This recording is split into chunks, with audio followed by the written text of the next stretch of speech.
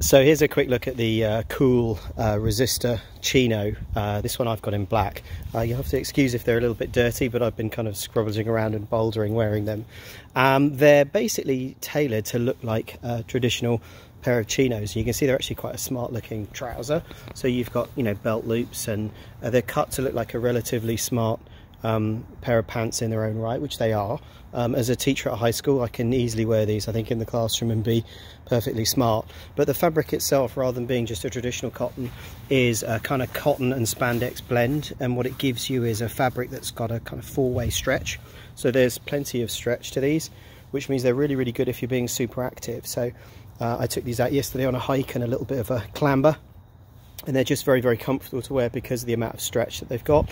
And because of the stretch, they're relatively tailored, so you get quite a sharp looking finish for how they kind of fit and how you kind of wear them. So they're not a baggy pant to wear, they're quite tailored, and they look very smart. They have a little bit of a cord toggle on the end, so you can tighten these up a little bit around boots if you're kind of splashing around and you're outside.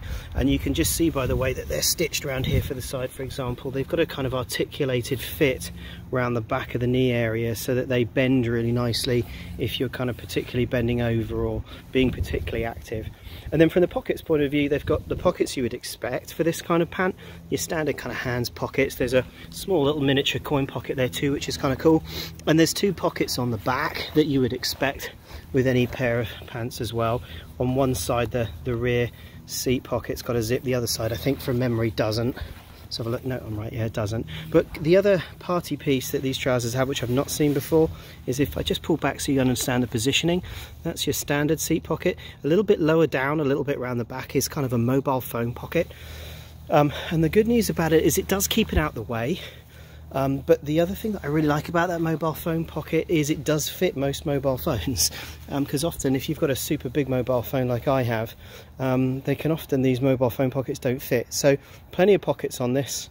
A smart trouser when you need it to be if you're kind of in the office or want to look relatively smart, but a pair of pants you can also take out onto trails and go for a hike in and do that kind of thing too. The stretchy fabric's also got a water repellent finish on it, so if you get caught out in a rain shower, it'll do a good job of just repelling, you know, a light rain or a light rain shower as well. So there you go. All in all, a really, really nice, well-made pair of pants that you can use more than just for one activity. So these are the sort of thing that I'll find wearing in the classroom, but also just when I'm out for a hike and that kind of thing too. So there you go. There's a quick look at the KUHL Resistor Chino.